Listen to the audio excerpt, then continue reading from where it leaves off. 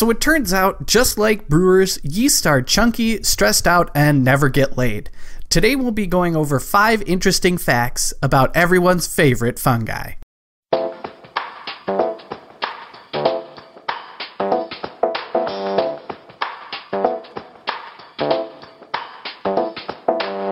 Hello beer nerds, this is Beer by the Numbers. Today we're looking at one of the 4 main ingredients in beer, yeast. Yeast is probably the most important part of your beer, as, after all, these fungi are what turns wort into delicious beer. Let's get started. First things first, you may have noticed that I said yeast was the most important ingredient in beer, and there's a very good reason for that. Besides being the key ingredient that actually ferments wort into beer, yeast are responsible for almost every flavor you experience in beer. Although many brewers and beer geeks alike may go on for hours and hours about how awesome citra hop aromas are, yeast actually play the most important role when it comes to flavor and aroma. Different strains of yeast absorb different amounts of every flavor and aroma producing compound in a wort. This means that the yeast decides not only what flavor compounds to produce, but also which ones they leave alone.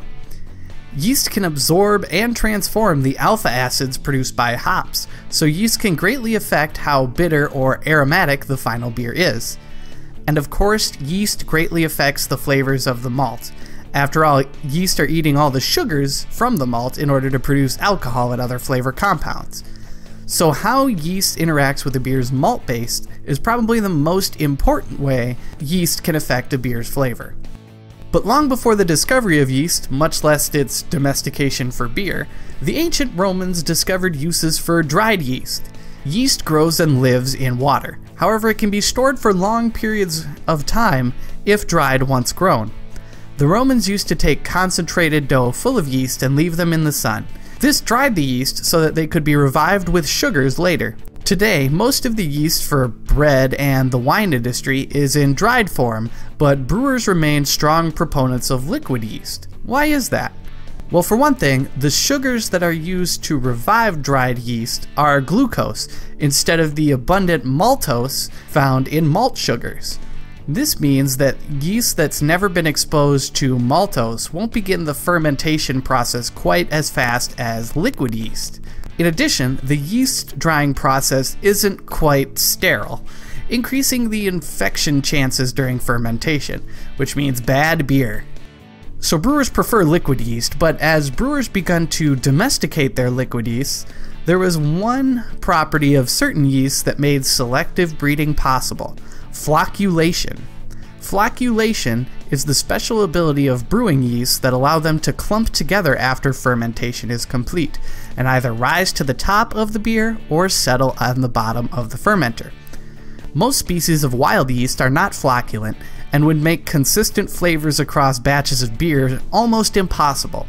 However, brewers are a smart bunch, and over the centuries they found it was much easier to just grab some sediment off the bottom of a fermenting vessel and throw it in the next batch than it was to try to recreate the same yeast conditions.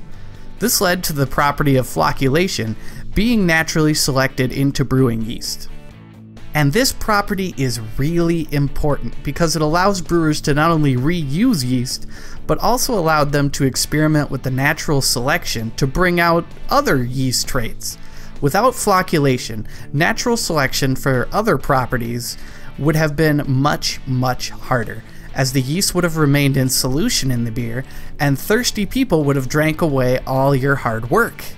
Speaking of natural selection, most types of brewing yeast have lost their ability to reproduce sexually.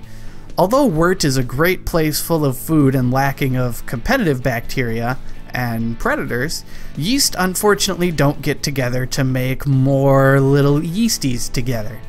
Instead, they were naturally selected to reproduce asexually, which just involves eating about 2/3 of your body weight in food in a short period of time and then expelling a small carbon copy of yourself. While yeast may never know the joys of love, they do a great job of copying themselves over and over, which allows brewers to make more consistent tasting beer between batches. Finally, did you know that unfiltered or unpasteurized beer can be a good source of probiotic yeast? Your gut is filled with a variety of bacteria and, yes, even yeast that help you digest food. Some unfiltered beers can contain yeast that thrive inside the body and do a great job of breaking down certain chemical compounds in food that could otherwise be harmful or unpleasant to your body. This is especially true of unfiltered sour beers, which contain some of similar yeast to those in yogurt. So there you have it, some interesting facts about my favorite microorganism in the whole wide world. If you enjoyed this episode as much as yeast enjoy wort, give it a thumbs up below.